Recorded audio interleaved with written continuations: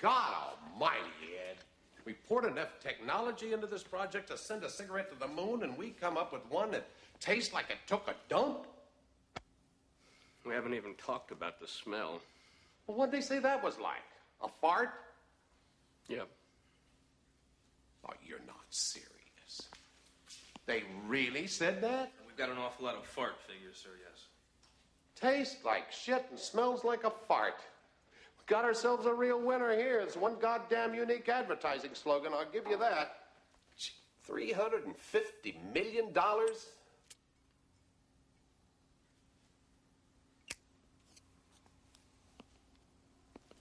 the hell's wrong with that? I don't smell anything.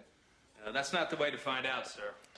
You see, if you light a Premier with a match instead of a lighter, the sulfur reacts badly with the carbon in the tip. Do we have to have the carbon? Well, that's what makes it smokeless. Well, how do we get it shitless? But that's hard to say. I mean, given enough time, We don't have any time. We've announced they're coming out this year. You insisted on it. Because you did. Because you said they'd be ready. Well, they are ready. They just need a few adjustments. God almighty, Ed, I don't have to tell you what's writing on these goddamn things.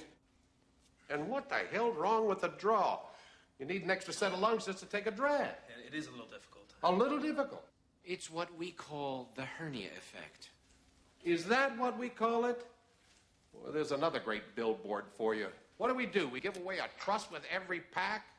Warning, this cigarette can tear your balls off. They're not so bad. Stop jerking off, Ed. Who the hell would sneak into a John to smoke one of these? Wherever you light one up, you're in the shithouse. And I'm beginning to get the same feeling myself.